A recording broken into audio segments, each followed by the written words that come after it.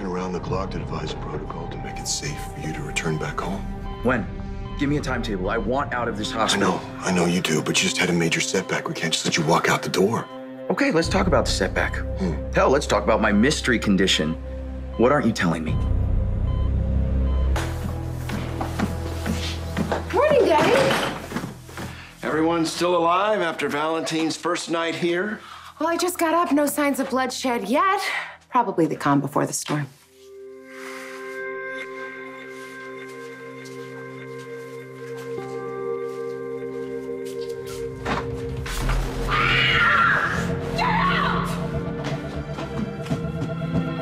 Yep, that's more like it.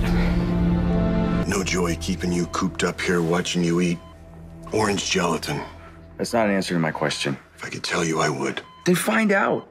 What's taking so long? I'm doing the best I can. I don't know how many times we have to go over this. I don't. I mean, I can't have you at your apartment spiking a fever that could send you into a seizure. You remember what happened the other day? I left you alone for 5 minutes. I came back, you were at 105 and delirious. What if you were alone at home and you couldn't get any help and I couldn't get to you?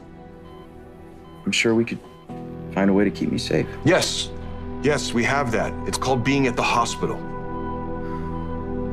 Is Valentine Cassadine strutting around here half naked?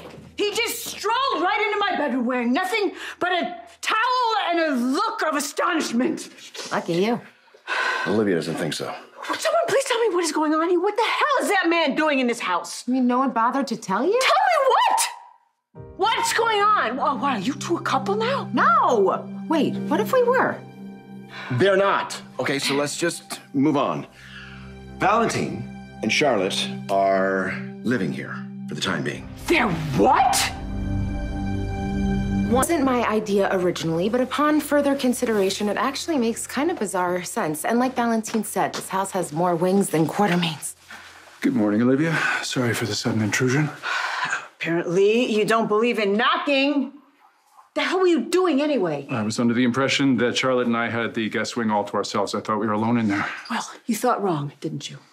Liv, why were you in the guest wing? I've been sleeping in the guest wing ever since you left the house. The room just doesn't feel right without you in it. Can't sleep in our bed alone. I've been having trouble sleeping too. Okay, we're getting off topic here. My question was, what are you and Charlotte doing camping out here when I gave you the best suite at the Metro Court? I am keeping an eye on Brook Lynn because she insists on ditching her security detail. That's just an excuse. The truth is he doesn't trust me. And Monica's okay with all of this?